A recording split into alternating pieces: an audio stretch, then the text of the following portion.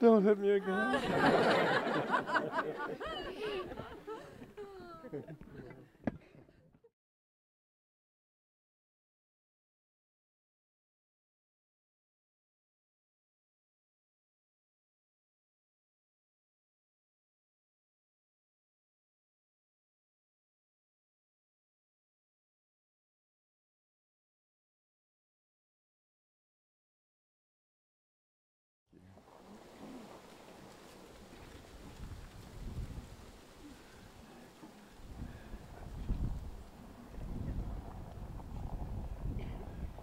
Wait for that noise to die down here.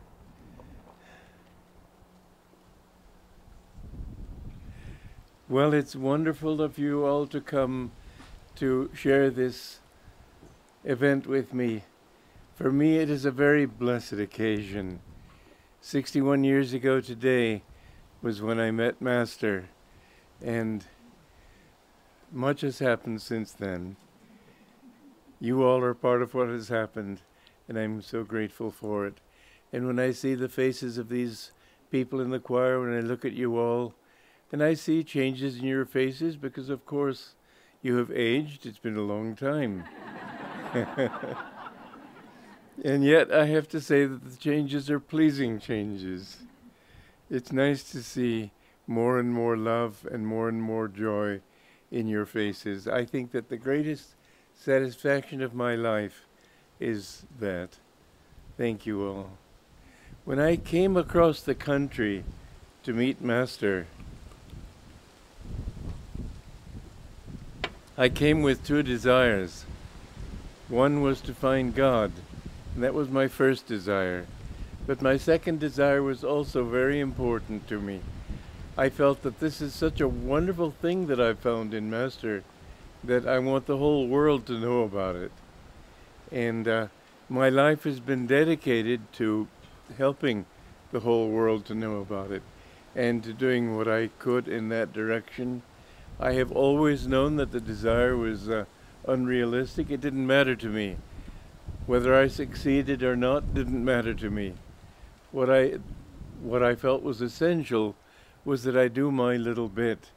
And I think that the extent to which I've been able to succeed in anything is the degree to which I have not felt I was doing anything.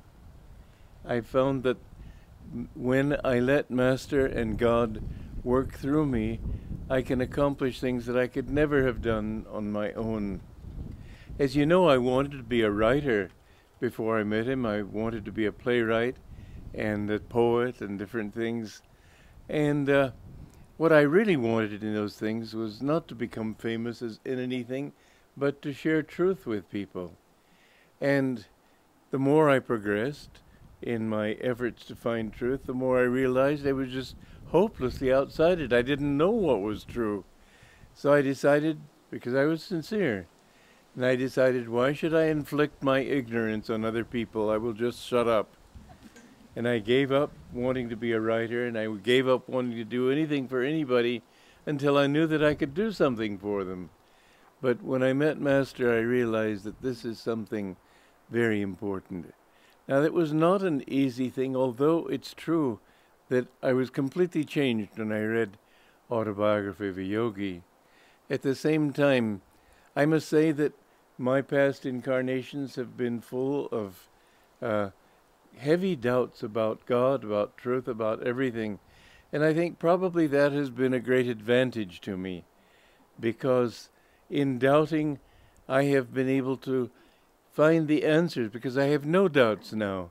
But in doubting, I have found the answers to people's doubts.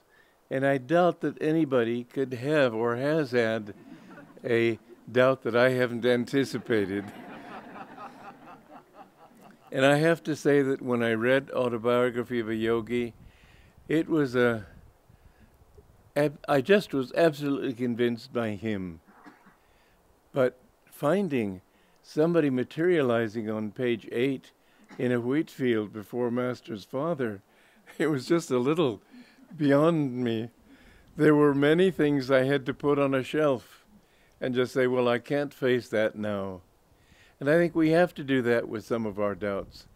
Because if we want to know what joy is, if we want to know who we are, then we have to assume that we don't know yet, and we have to assume that there's something to be known, and therefore we should have the humility not to say that's nonsense, which was the first thought that would come to mind. I mean, raised in a Western home, raised on a Western education, I had actually told my mother when she talked about the miracles of saints and so on, I said, "Mother, stop that, it's just nonsense." I wouldn't accept it. It seemed ridiculous that Jesus walked on water. I didn't believe it for a moment. I didn't believe anything that I couldn't see with my own eyes. But I had to say that, first of all, I had reached the point where I just didn't know truth, and I desperately wanted to know truth. And I wanted help, and I didn't know where I would get that help. Nobody that I had met had given me any inkling that he knew more than I did. And so I wasn't willing to listen to anybody. And you may call it arrogance, and it may have been arrogance, but at least when I found what I felt was the truth, then I completely followed it. And in coming to Master, there were times when I had doubts. There was a time when, because these samskars are deep-seated in the mind, and if he had said that it's raining in Los Angeles, I'm afraid my instinctive feeling would have been, I bet the sun's shining. I hated myself for that thought. I couldn't help it. It was a part of my samskars that I had brought over from many lives. But I did know one thing. I believed in him, even if I didn't know that he was telling the truth even. But I knew that there was something in this man that was for me, and that I would follow him no matter what. And any time one of the disciples told me some far-out story, my first question was, is it something Master said? If they said no, then I felt free to doubt it. If they said yes, then... if they said yes, he said it, then I wouldn't doubt it.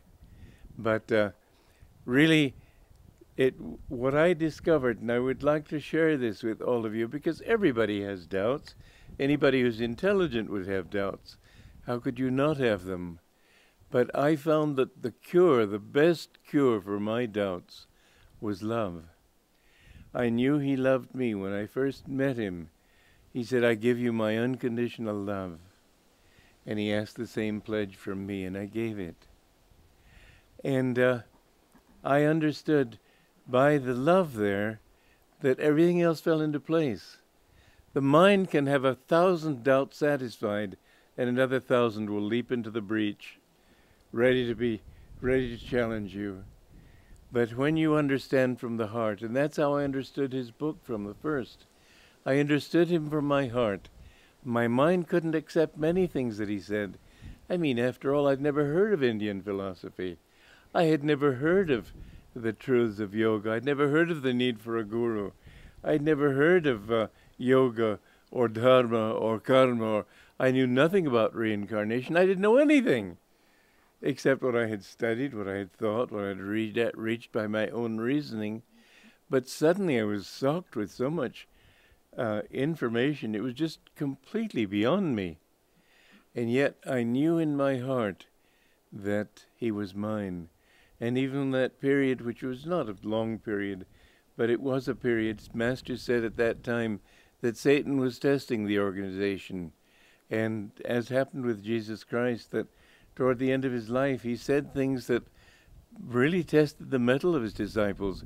He said, "You must eat my flesh and drink my blood." Now, you just think of that. If you think that he carefully explained what he meant, then why did the Bible go on and say that many people stopped walking with him after that? No, he was willing to challenge them. But those who understood him on an intuitive level, they came through that. And so I came through that period of doubts. But my real faith was not shaken because my love was not shaken. And I remember one time I was sitting in front of Master, and he was editing. I had helped him with the editing of the Gita. He was going over these changes and making suggestions and thoughts on his own on the manuscript. And I was just sitting there thinking what a wonderful thing it is to be your disciple. And when he asked me to help him, when he stopped working, he asked me to help him to his feet. And I remember he took my hands like this and looked very closely and lovingly into my eyes. And he said, just a bulge of the ocean. He was just a little expression of the ocean of God. He was nothing. He just saw himself as one with God and as an instrument of God.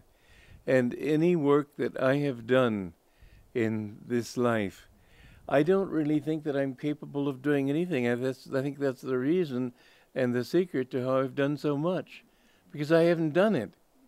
He has done it through me. But I have found again and again, for example, in writing a song, I haven't stopped to think the way normally a composer would. Well, I don't want this note to go up, down, sideways, whatever it might be. I haven't stopped to think that way. I've just said, these are the points I want this melody to express. Give it to me. And I've been open enough to let that melody come through. And sometimes it didn't make any sense, but when it was through, it made perfect sense.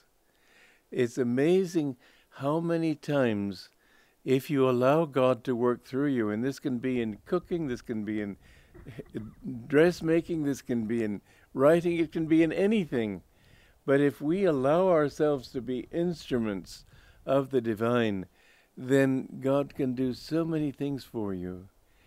But remember, doubting is the greatest obstacle on the path, because no matter what comes, like with that terrible period I went through, when if he had said it's raining in Los Angeles, my instinct would have been to say, I bet the sun is shining. A terrible thought. But yet I couldn't help it. It was there. It was an instinct. But I had to understand that that's what it was just an instinct, a tendency from the past. And I held my mind open, and finally I found all those things clarified. And I can say now, after 61 years, and I could say it after 1 year, this is the best possible path to be on, because it is sent by God. Now, when I met Master and had this desire to share these truths with other people, he saw that I was one who really wanted to understand. This is to question whether he said, when he said, he didn't, in fact, but I'm saying if he had said that that it's raining in Los Angeles, he didn't do that. But I asked him more questions than anybody that I ever heard of. And most people wouldn't have dared ask them. But I did dare, because I wanted to know. And he appreciated that in me. And he, even in a group of people, I noticed that he always had his eyes fixed on me in talking. And I would be sort of embarrassed, because I wanted to meditate and close my eyes and feel his presence there and feel the blessing of his presence. And instead, he was always talking to me. But I realized in time that it was my mission, and I had been brought to him for a reason. No other disciple had that desire to know what he was all about and to understand what his teachings were all about. And he said to me repeatedly, you have a great work to do. And he didn't say this in front of other people. He always said it privately. One time he looked at me and he said, every man, except for St. Lin, every man has disappointed me, and you mustn't disappoint me. And he spoke with so much power. And I vowed I would do my best to fulfill his wishes. But of course he had good men disciples. It's not that he didn't have them, but they weren't. The difference between men and women is that men's energy is more outward and women's energy is more inward. And these are biological differences, and it's not a difference of spiritual maturity or anything. It's just difference of interest. My zeal was to get out there and let everybody know about these truths. And the women disciples who were over me just used to think, well, why can't I just wait and be told what to do? They got fed up with my wanting to constantly do this and that and the other thing. But the men were there thinking of their own salvation. And I have to say that I've been willing to shelve my salvation if I can help other people through. He wanted some people like that. I don't suppose he wanted everybody like that, but he was grateful to me that I had that tendency, and I still have that tendency. I don't care about my salvation. I want to help other people. This may be the wrong attitude, I don't know, but he said it this way, and you mustn't disappoint me. And I think that I've done my best to not disappoint him. It hasn't always been easy. There have been many times when starting Ananda was not. I know one time somebody said to me many years ago about my music, she said, well, you can write happy music, you've never suffered. I said, it's because I have suffered that I have earned the right to write happy music. You don't find the things that I have found or that we find here at Ananda by sliding into them. They take work, they take hard work, and they do take suffering. And the spiritual path is one of martyrdom. We have to go through those difficulties in order to overcome what is in us. We all have come into this world with this burden of self-definitions and this karma to work out. And we've got to be willing to face anything. Myself, I have often wondered if I would die a martyr. I will be happy to die a martyr. I would like my death to be as useful as my life. And I hope that in that I would pay off other people's karma too. I really don't care what happens to this body. I don't care what happens to me. If I can be of any help to other people, I will be grateful, because this is all I am. I am here as a sacrifice for everybody, and that's the way I feel. And it may be a dumb way to look at things, but I can't help it. This is the way I am. I just want to see this whole world understanding. Now, the trouble is that the world, of course it doesn't listen to me. Of course it won't listen to me. Well, of course it won't listen to all of you go out and teach these things. It won't listen. This world is bound to, and the world is on the brink of great, great suffering right now. We're coming into a period of great depression. You keep reading in the papers about there's hope for everything getting better, and maybe things are going up now and so on. It's going to crash. It's going to be much worse than it is now. Money, Master said, will not be worth the paper it is printed on. And I think Obama, who is a nice man, I like him, but I think he's going to be the destruction of this country by being too nice, by wanting too much to help. There's a limit to how much he can do. The more he prints trillions of dollars to help other people, the less the dollar is worth. You know, there are two types of taxation. One is what the government can take from you, and the other is what they do by printing more money. They can't take more money from you than they dare, but they can always make the dollar less and less worthwhile by printing more to pay off our debts and so on. Right now we are over $2 quadrillion in debt in derivatives. That is no joke. The dollar is sustained by the faith of people. The dollar is not worth that faith. It is going to go down the tube. And every country in the world will suffer from this. But America perhaps primarily, because if you fall from a third story, you're likely to kill yourself. If you fall from this table, you may get a bruised knee. And so places like India, where they too will go through this, but it won't mean as much to them, because they are used to suffering in poverty to a certain extent. Americans are not used to it. And when they found they don't have money, I was telling a nephew of mine the other day that to bring food into the inner city is not going to be easy when nobody has food. They'll be hijacking those trucks on the way into the inner city.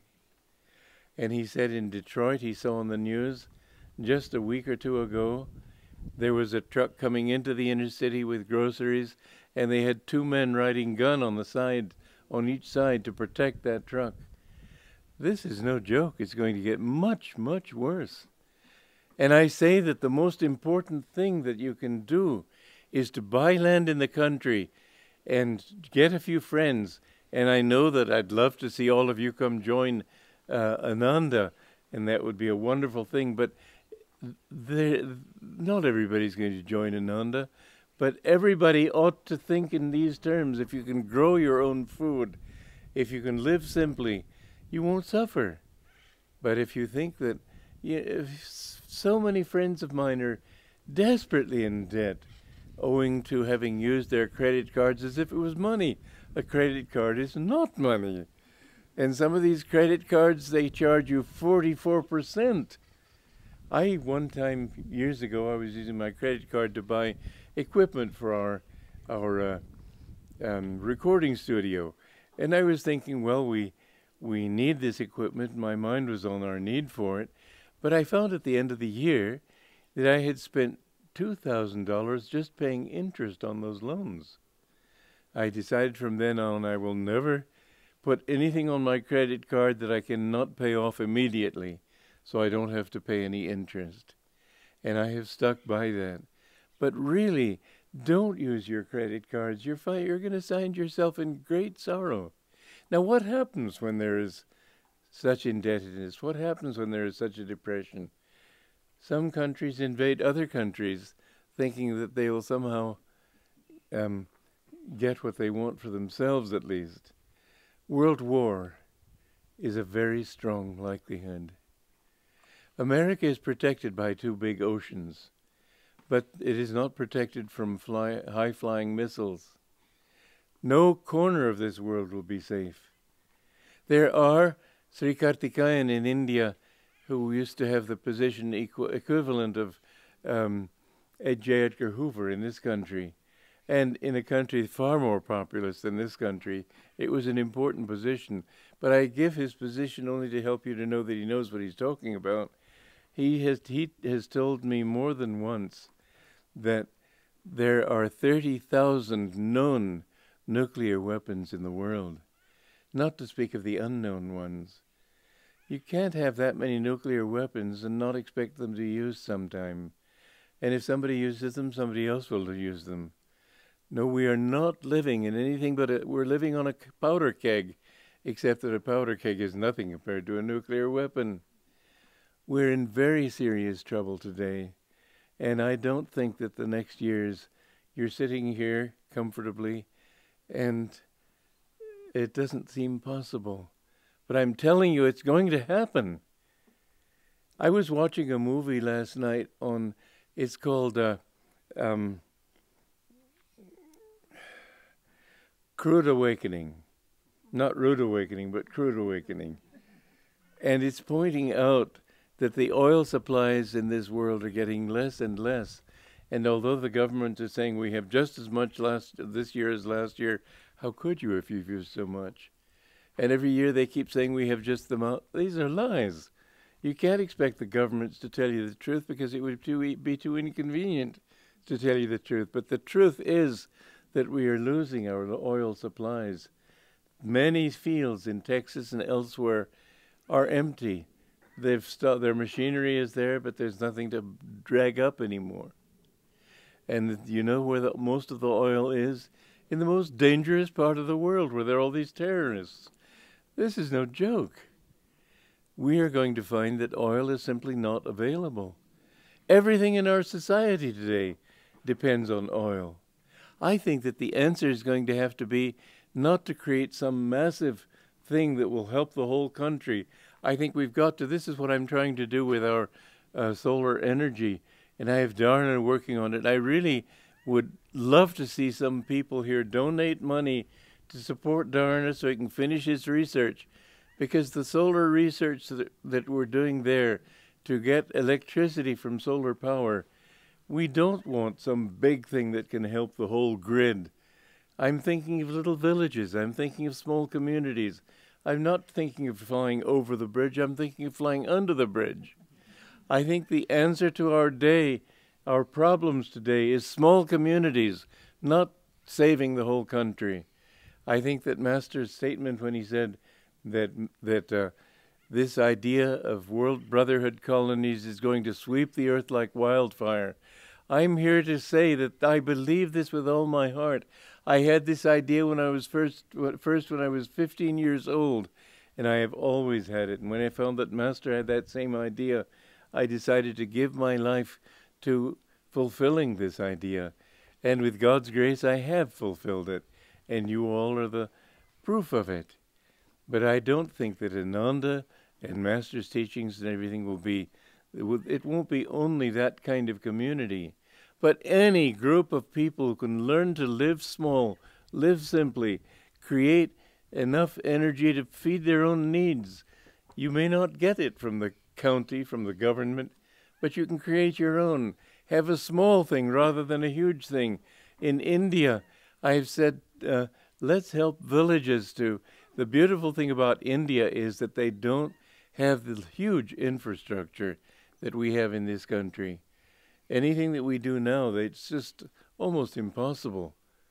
But if we can help individual villages in India to come up, if they can have the power just to supply their own electric needs, just to supply enough energy to create a refrigeration system so they can have fresh food, if they can have enough electricity to study at night and learn computers and run them and so on, they don't need much. I would like to have the world learn to live simply, as Master said. Learn to live more simply. Learn to live within your means. We have been borrowing from future generations, and we can't go on that way. Will we go back to the medieval times? Will we go back to horse and buggies and so on? No, I don't think so. We're in Dwapara Yuga. It's an age of energy. Things are going to be very different. But at the same time, we must understand that as the truth of it is that God's consciousness is center everywhere, circumference nowhere. And so the changes that mankind needs to go through will also have to be at centers, not at huge things, not looking for the periphery of a country and trying to expand that periphery by invading other countries and so on.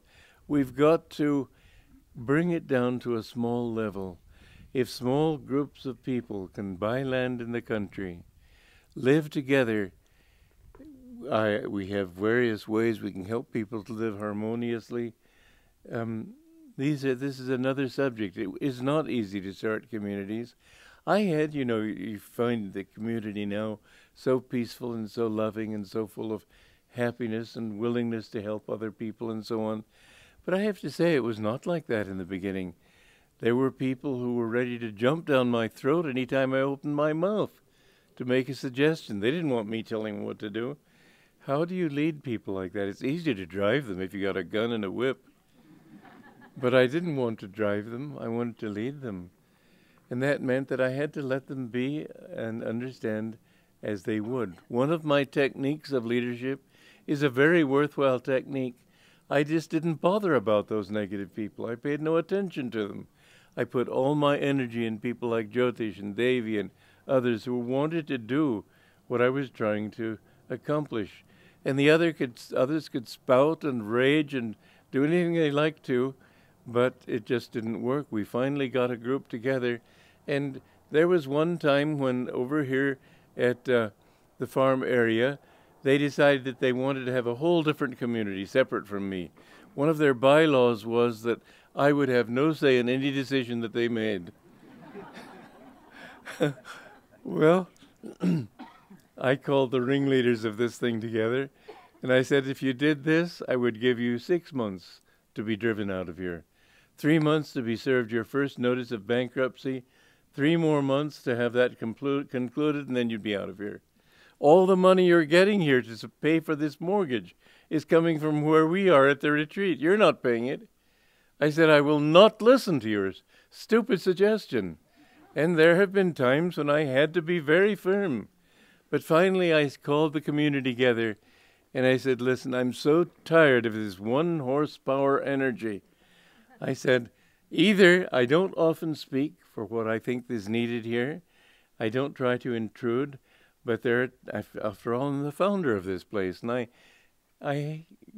if I say something, I want you to heed it. And if you choose not to, then I will leave and never look back. I'm just not interested. Well, I'm not stupid. I didn't make that challenge to them until I knew that I had a majority. But this majority was fed up with that 1 horsepower energy. And we lost about 50 people, wasn't it, on that occasion? Blessed thing, it didn't matter to us at all. Getting rid of a few weeds makes it possible for the garden to grow. But it's not easy. You have to have patience, you have to have respect, you have to serve people and not be a leader. And you cannot afford to be a spineless person. I had to be strong sometimes. I remember saying to one person who, he was at the very first year of our existence, passing the word around that in Japan they have this system that when the old guard get old, they retire in favor of the younger ones, and they should take over. And I went to him one day and I said, listen, I did not create this community to turn it over to you. And he laughed, but that's fine by me. I had to be strong, but I knew what I was doing. And I had to do it by leading, not by driving. And it worked. But by working with those who did want to do God's will, who did want to serve Master and bring his mission into fulfillment, not just to fulfill their own desires, this was essential. And I think that any of you who want to start communities, keep that thought in mind. Because the usual tendency is that when a few people get out of line, you go to them and try to bring them in line and try to help them. And you waste all your energy pouring money down a bottomless pit. It won't work. Work with those who do want it. Work with those who are positive. And the negative ones will take care of themselves. Some will come in with you, others will leave. Let them make that decision. You can't make it for them. So don't try to force people. Know that people are like this and work with them accordingly. Now, I believe this is going to be the answer to this oil crisis, that we will not be able to have sufficient solar energy to bring wealth to this country, but we will have enough to be able to bring wealth to a little community. And I believe that we can do. This is what a community in Damanhur in Italy is doing, and I'm trying to get our people to think this way too, that during the Depression years in America in the 1930s, there was one small town that survived beautifully. What they did was print their own currency. And I'd like us to think that way, and especially if we can work with other communities so that each one can specialize in something that others can gain from. I think this is important. No one community. Gandhi said that it takes about 1,000 people to make a village viable. For instance, for one person to make enough money as a barber to be as a barber, and so on. But we don't have 1,000 people here. We have 200 or 300. We need to understand that with the help of other communities, one community can be a farming community for a group of people living in the cities. Now, how are they going to get into the cities if there are people trying to stop those trucks? Well, granted, that is a problem. But if they can grow their own food on little plots in their own gardens and so on, they too can survive with our methods. And we're learning methods all the time for permaculture and so on that will enable a small plot of ground to produce a great deal of food. Learn these things. These are the things that are going to be useful. The great electric grid cannot be changed overnight. I think there will be a huge depression, as I have said. But I think that individuals can thrive. And I think that's going to push people in that right direction.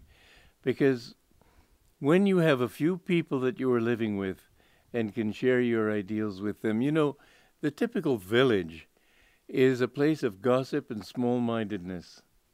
But if you have a group of people come together because they believe in the same truths, they come together for ideals, then you have a worthwhile thing.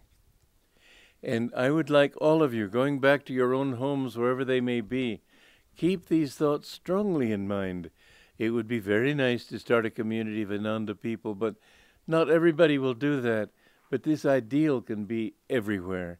Small communities growing their own food. What do you care about money if you can have enough food to eat, enough clothing to wear?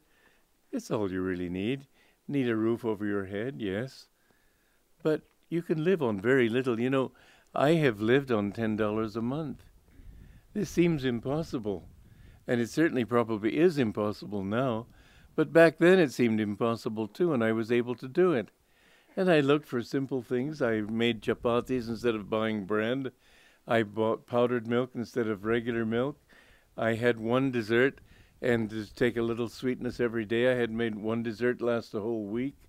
I made tortillas with corn flour, and I found that oatmeal you can buy in bulk, and it's much, much cheaper. And I found many things that made it possible for me to live on that small amount. And you may think, well, even so, you did have a house over your roof over your head, and you did have electricity. All right, I did have those things. But nonetheless, it was quite a job to make it. And I have to admit, I lost a certain amount of weight. But nonetheless, I did it, and I did it for 3 months. And I had to stop doing it because the people on whose land I was living went to India, and I couldn't stay there any longer. But this is true, that you can live on much less than you make. We are spoiled in America. We have everything we want. I have a beautiful video screen that's this big that I don't need, but people gave it to me. I'm glad to have it. I love to watch videos sometimes, but I'm happy not to do it. And people give me things that I don't need, and sometimes I accept them for their sake, because it's good to give, but really I look around for somebody else to share it with very often. You know, you don't need that much. I know my father, I was born into a well-to-do home, okay, but my father in Romania, 2 of his neighbors' sons went to America, and they went bad because of all the money that their father gave them. And my father decided he would never give us money. He gave us 50 cents allowance a week. That may seem very little, and it wasn't much. I'll tell you, if I wanted to take a girl on a date to White Plains, we had to walk 5 miles. Not the best way to make a good impression. But when I went to college, he gave me $3 a month. Well, that's not much money. But somehow I was able to treat my friends to milkshakes, and I had what I needed. This is a good training. Don't give your children too much. When I wanted to take voice lessons, I remember my teacher saying to me, your lessons will be $5 each. It's not that I need the money, but you need to pay it. And I appreciated that. By paying that amount of money, I took those lessons seriously. We need to not take money for granted. We have been doing that too long. Everybody here is dressed differently. Everybody here is dressed nicely. And certainly I appreciate it. It's very nice to see. But it won't be so in a year, perhaps, or 2 years. But worse than that is the warfare. Think of India and the position India is in now. Pakistan on one border, China on another border. Both of them not very friendly to India. Do you think India is going to get off scot-free? I do not. I do not for a moment. I don't think for a moment. I know when I went to Cambodia in 1958, I felt a black cloud over that country. And you remember what happened to Cambodia. They went through great suffering. Well, I went to Germany. The last time I went to Germany, I felt a cloud over that country. Not as bad as Cambodia, but yes, I did feel a cloud there. And I felt it, I think, because of the karma that they have to pay off. They've been an aggressor for many, many decades. And they have to pay off that karma. Master said Europe would be devastated. India, Italy, I hope, will be less devastated because of the karma of all those saints there. But Europe is going to go through a very hard time. And Master said Russia will be annihilated. These are not soft words. These are very strong words, and they're words to take very seriously. He said that this world is going to go through a great trouble.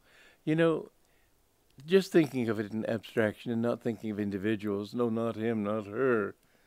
Just think, wouldn't the world be a lot better off if there were fewer than 1 billion people? Right now there are 6 billion and more, and growing exponentially. I do think that this planet is sort of like a living being that has fleas and is trying to shake them off. I think the best attitude to have is being willing to accept it, because death itself is not painful. When you leave your body, it doesn't matter to you. And if you can leave it thinking about God, what better death can there be? We are children of His, and if we've reached that point of understanding that we know Him, Krishna says, those who worship the lower gods, they go to their gods. Those who worship the ancestors go to their ancestors. Those who worship me go to me. I've been reading a number of books by people who have been able to communicate with the dead. And most of these dead people go to the world of ancestors. They go where their families are. And they see their uncles and aunts and mothers and grandfathers, and they feel so happy. But then they come back to this world. When Krishna says, even at the last moment, as you take your last breath, if your last thought is of God, you will go to Him. Don't worry where you are now, but have that thought of God constantly in your mind. This path is something so wonderful. There is so much joy that comes with thinking of God. There's so much bliss that sometimes it's hard to take. And if you understand that that is the goal of life, and that all that we are seeking in this world, it doesn't... You know, the wonderful thing about this world, there was a yoga magazine in Los Angeles that they asked me for the quote that I found the most inspiring in the Bhagavad Gita. And I said, well, the whole thing is an inspiration to me, but at the moment the thought that comes to mind is Krishna's statement to Arjuna, "O Arjuna, get away from my ocean of suffering and misery." And this person answered, what do you mean by that? Well, people don't see suffering when they're not suffering. She said, how do you answer other people when they ask you, when you ask you what that thing means? Well, the thing is that when you're happy, everything, it looks as if nothing can ever change. But it has to change, and it does change. And you don't see people behind their closed doors. And you don't see the bickering and the dissatisfaction. There's a lot of unhappiness in this world that you don't see. And even the happiness is such a compromise with reality. If you can go thinking of God, death itself means nothing. It's only the painful thought of leaving things behind. A very good practice is to just feel every night that you're giving every attachment to God. Somebody said to me the other day, well, I used to just give my home back to God by tossing it into the fire. Then my home caught fire and burned to the ground. I said, okay, but that isn't what I said. I said, give up your attachments. Don't burn the house to the ground. Burn your attachments to the ground. Anything you have a strong thought about can certainly materialize. But don't have attachments to anything. You'll have to leave it sooner or later anyway. It's a good thought to hold in mind that anything that you're afraid of, you will attract to yourself. And so give up fear by facing it and accepting the possibility that it should come to you. And then say, could I accept it? Of course you could accept it. Sooner or later you'll have to. So bring your mind to that point where you can accept mentally whatever happens to you. Death, fine. Disease, okay, let it be. Whatever man suffers, he suffers. But if you're not touched by this body, if you don't think of this body as your own, then if you don't say, oh no, not that, you'll find that his strength to survive will be there always.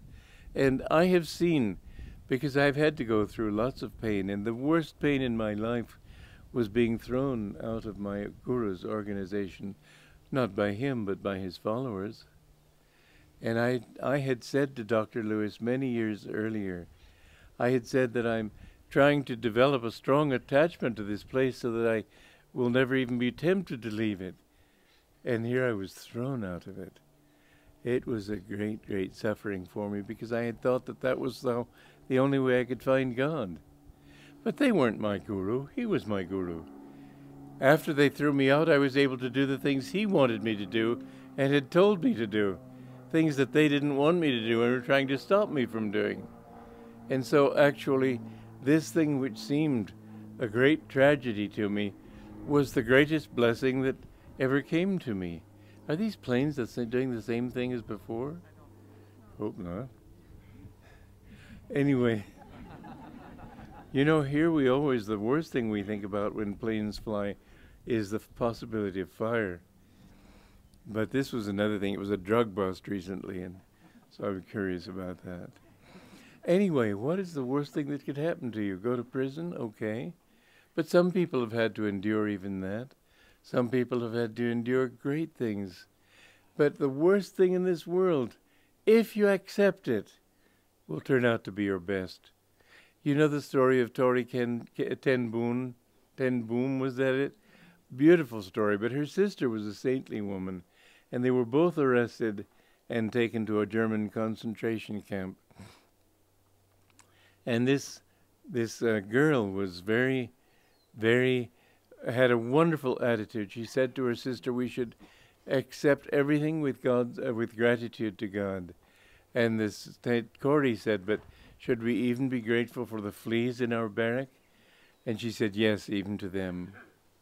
And it wasn't many days later when a camp guard was taking people around, some officials, and they came to the door of that particular barracks.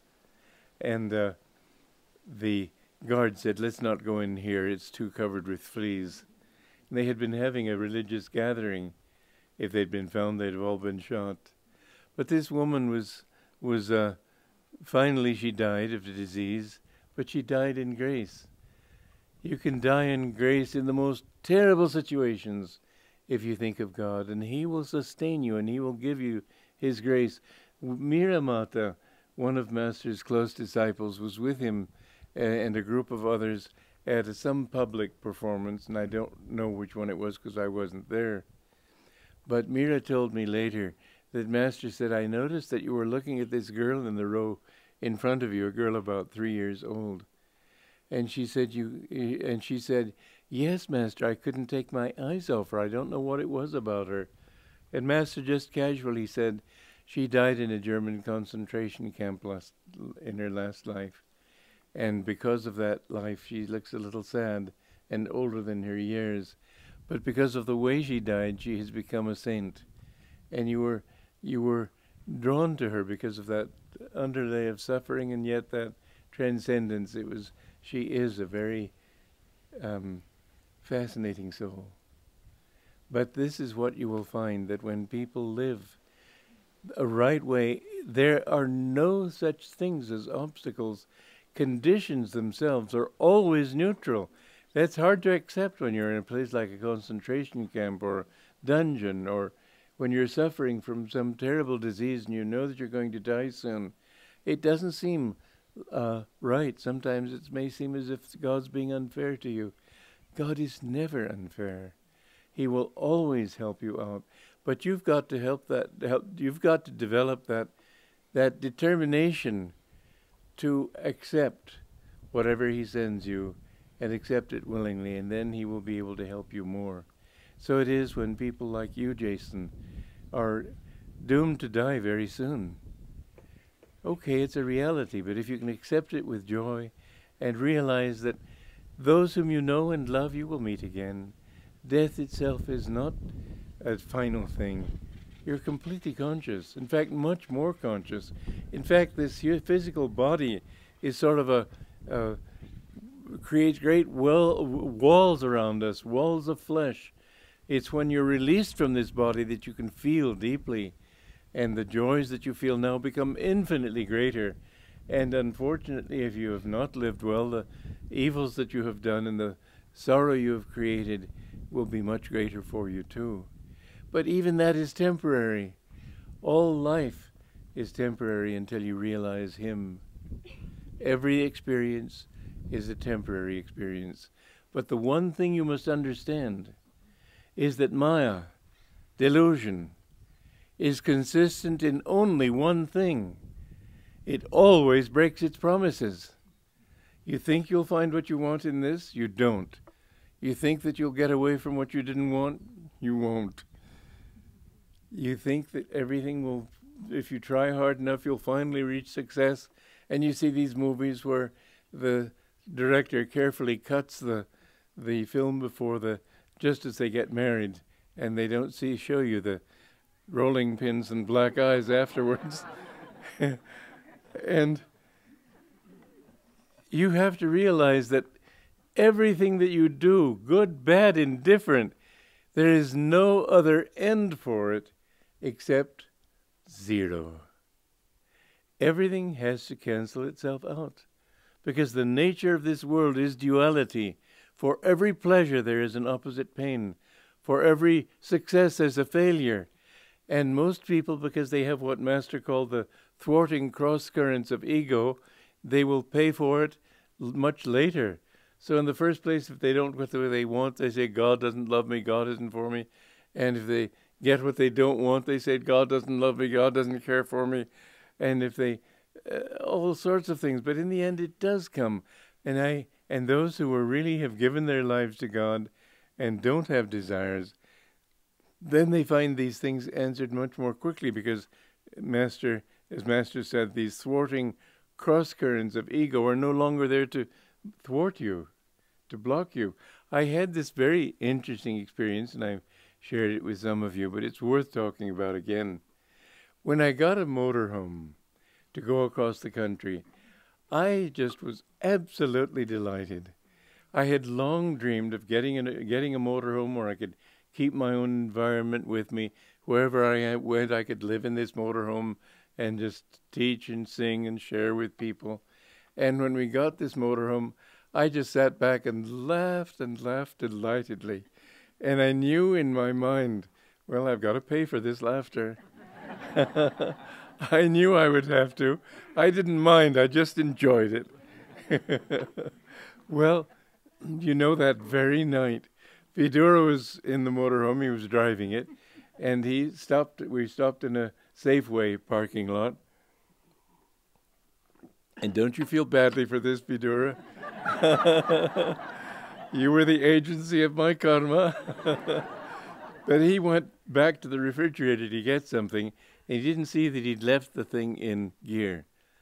And there was no accelerator pressed down, but it was moving very gently, so that we couldn't feel it moving until, bam, it hit the side of the supermarket. The supermarket wasn't hurt at all, but I was standing with my one foot on the floor, my knee on a bench, reaching up to get something from a cupboard. And as soon as it hit, I was just thrown over, and I broke my finger. And I laughed and laughed just as just as hard as I had the first time, because I said that I knew that it would come. So anyway, that's over. But remember that God is, you can't mock God. You can't win against His law. It will happen in strange ways, but the simplest karma will come back to you. And now, supposing it's your karma for a safe to fall on you, and you've achieved liberation. Well, the safe will fall because that's a part of the karmic law. But if you're not there, it won't hit you. And so once you achieve the state of Jivan Mukta, there is no sense of identification with the ego. And so suddenly you find that these things don't hit you anymore. Or if they do, very little. If you're a devotee of God and it's your karma to lose a leg, you will get something, but it may be only a scratch. So what you are doing, actually, in loving God and serving God, is that you're creating an aura, and we're ruled a lot more than we realize by this inner light, by this by these subtle truths. You will have that aura which will protect you. And if there's a weakness in that aura, then that can come in. But when you've got no ego, then your aura is shining and clear. And yes, the safe may drop on the ground, but you won't be there to get it. And if you are there, then it won't hurt you in the same way. You may just get a foot hurt or something. A master like our Guru, he takes the karma of other people, and his are not sufferings in the first place. He doesn't mind what happens to his body. He said when the wisdom dinner from the plate of life has been eaten, then you can break the plate, throw it away, keep it. Doesn't matter to you. And so when you have attained that wisdom, what happens to your body doesn't matter. But I remember one time he had been going through a great deal of trouble with his knees. He said this is an astral thing, not a physical thing. But he said, I can see those astral demons like corkscrews and others like saws working on my astral body. And he said that normally I don't think about it at all. But last night I wanted to feel the pain that other people feel so I could appreciate what they feel when they go through these things. And I could feel it in my body. But then I just... one time he had a nurse then, and this nurse, I suppose, was a Christian who thought she was doing something terrible in helping this Hindu heathen. Anyway, she would treat him very badly, although his body was in bad shape, to sort of throw him around and push him. And finally he saw this blue light there, and he heard Divine Mother say, "Give it to her."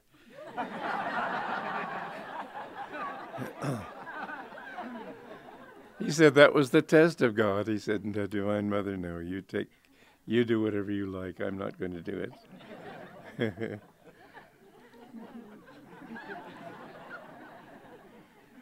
Well, these are stories I haven't told in my book. But honestly, living with a master like him, my life has been dedicated to helping his mission to become known. This is why I'm alive. I could have died last May, but I felt that I said to him, I was feeling great bliss, and I said, "Master, you can take me now if you want. I'm perfectly happy to leave. I'm not afraid. There's nothing I want, nothing I'm attached to. But if you want me to work here and stay and serve your work longer, I'm happy to stay also. It's all one to me." And suddenly I became cured. You know, last May in Lugano, I couldn't walk without a wheelchair. David Praver and a few other men, 4 men it took to carry my wheelchair up the steps to Manor restaurant, because I couldn't have begun to do it myself. And later I was able to walk with a cane, but even that was difficult. But when I left Assisi, I left my cane behind me. I knew I wouldn't need it again. And I don't need it. You saw me walk here, and I'm very well. And I don't even think of myself as having an age anymore. There's some strange thing that's happened to my consciousness, and I just don't feel I'm me. So this is a nice thought. I have to say I approve.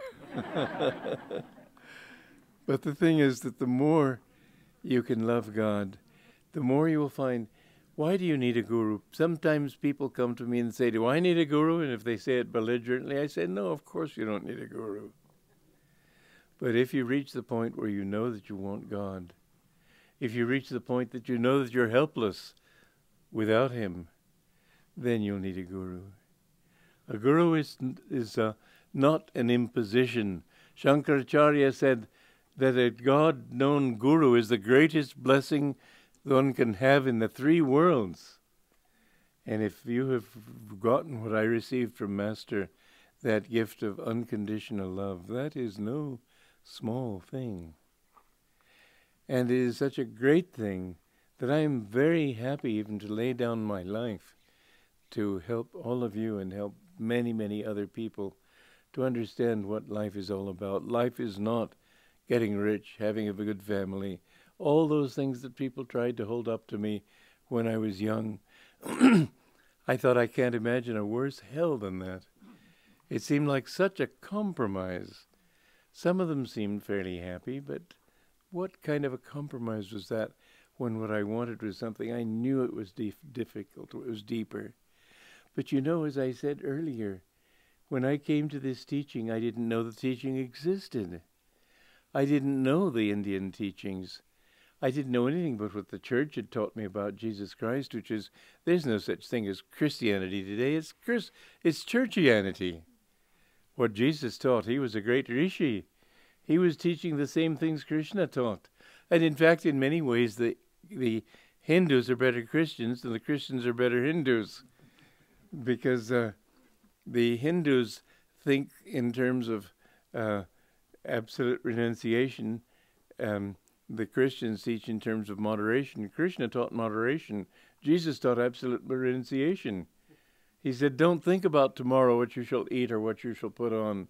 That's not exactly the thought of 99.9999% of Christians.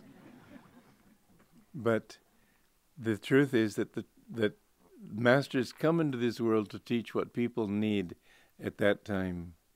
And renunciation, I keep getting interrupted, and I haven't been able to finish this book or even to get launched into it properly, but I want to start a new renunciate order in which householders as well as brahmacharis can take part. I would like for people, this Lahiri Mahasaya started, for all of them to become swamis, regardless of their outward position, as long as inwardly they have that absolute dedication.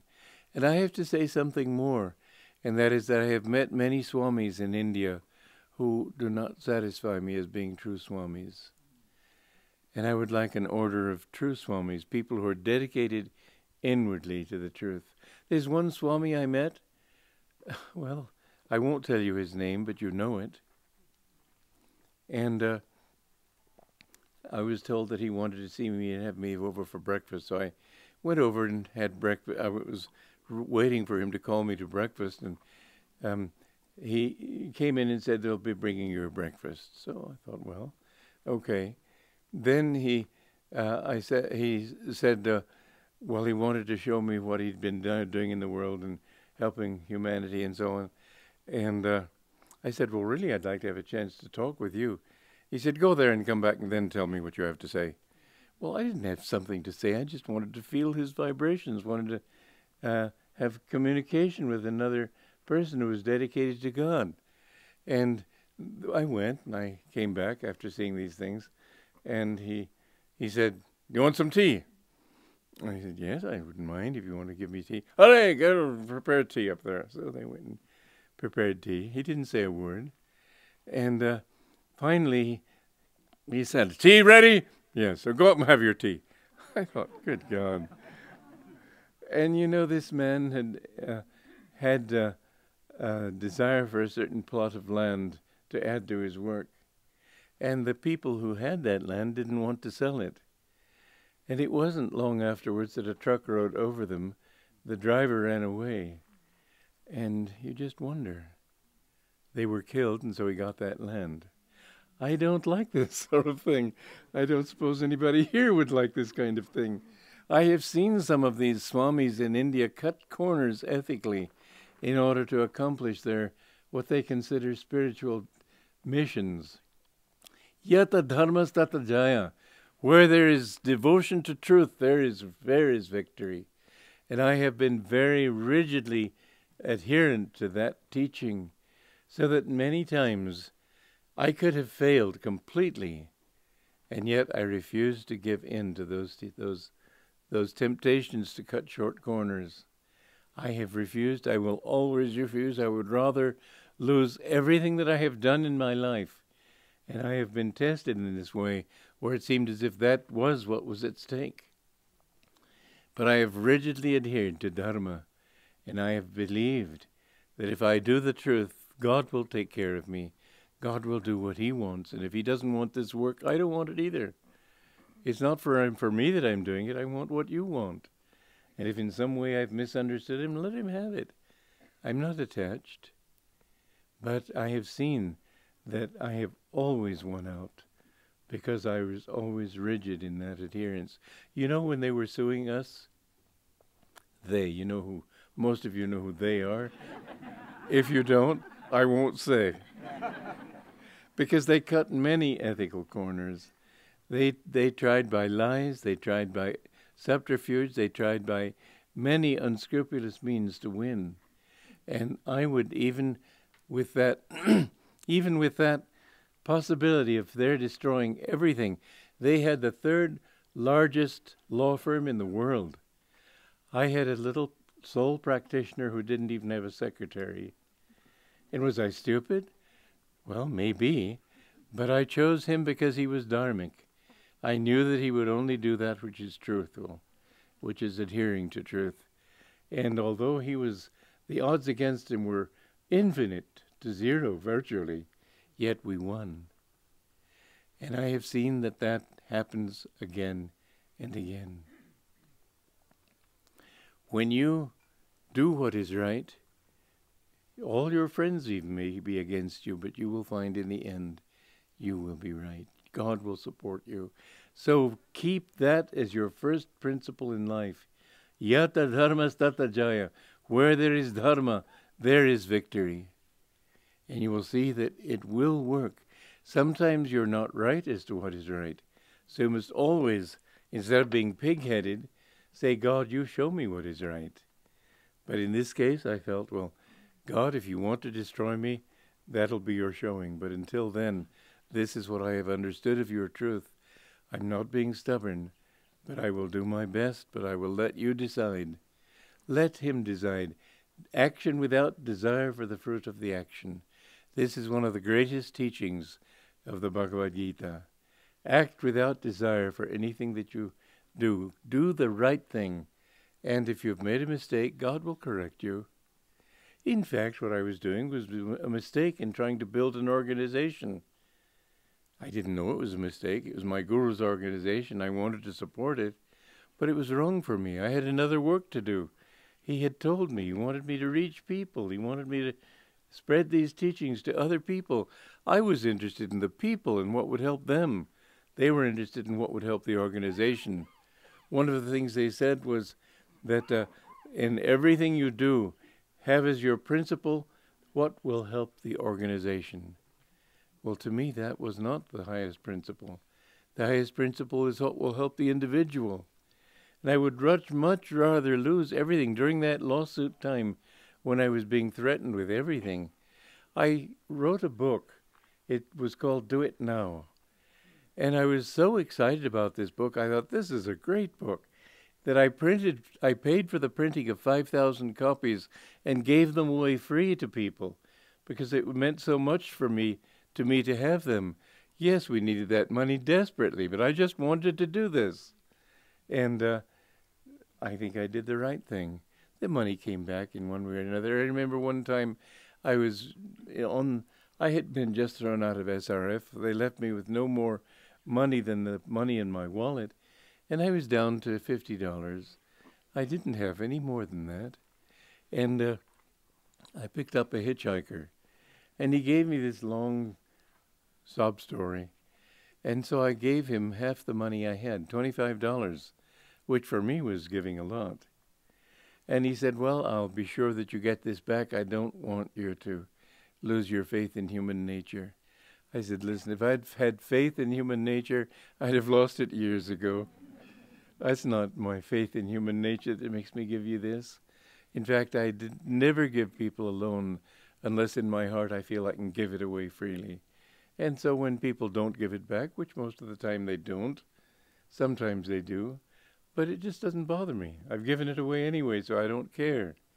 Otherwise, what did Polonius say in Shakespeare's play, Hamlet? Neither a borrower nor a lender be, for loan oft loseth both itself and friend. So this hitchhiker, he never paid me back, but it came back to me. There's a law beyond what you see with your own eyes.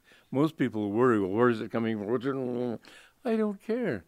I have found that he always takes care of me. And even if I have very little sometimes, he takes care of me. I don't have to worry. So, in understanding Master's teachings, the most important thing is not to think, what's in it for me, but how can I serve God? He came, he said, and this is a book that Catherine Van Houten has written. It's a beautiful book. It's 2 Souls, 4 Lives.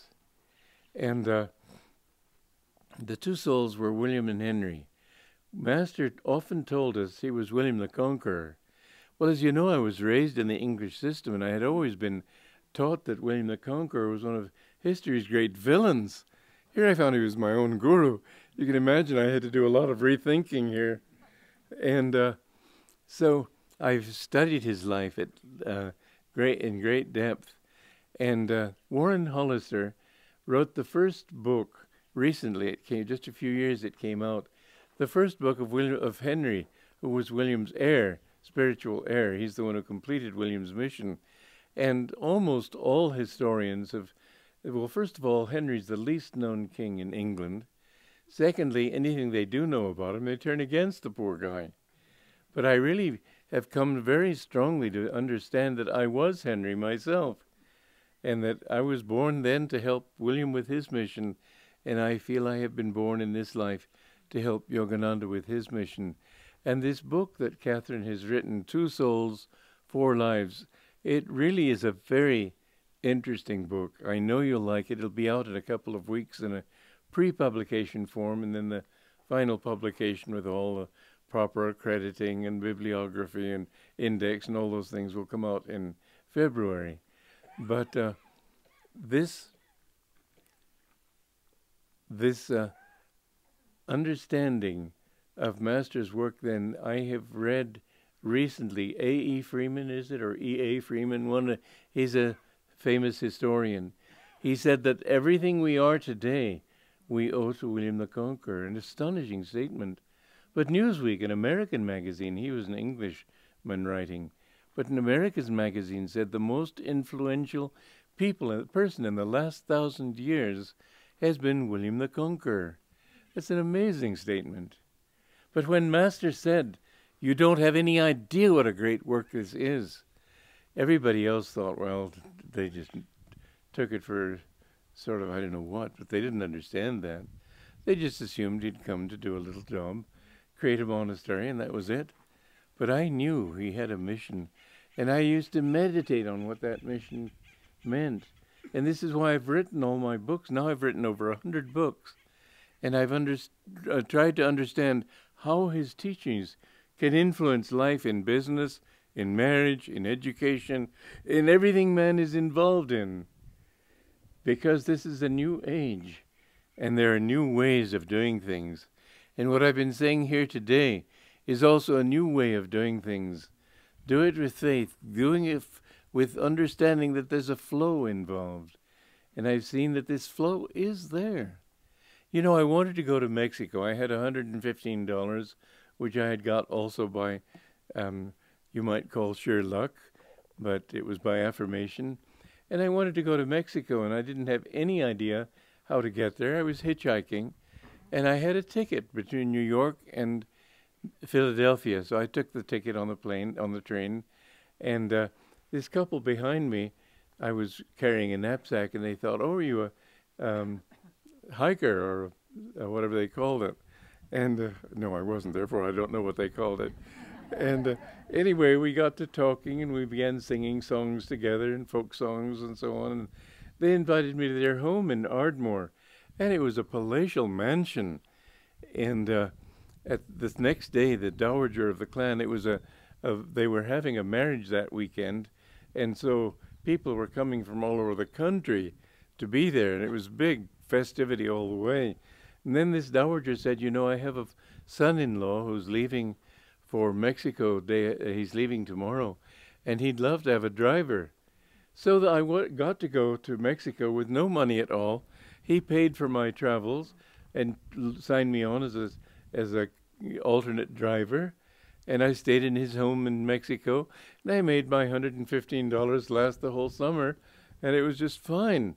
But I've seen again and again that God does take care of you, and it's not necessarily even thinking God. That makes it much better when you do, but there is a flow in consciousness. If you have faith in what you're doing, and we're in a new age when that enters in more easily, that faith will bring you the fulfillment of your desires.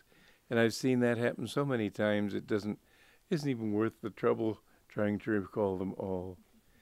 But if there's one thing I can help you to understand is that Master's way of doing things, it may seem unrealistic from a Kali Yuga point of view, but it does work. And in any way that you are serving God, humanity, whatever it be, do it as a service.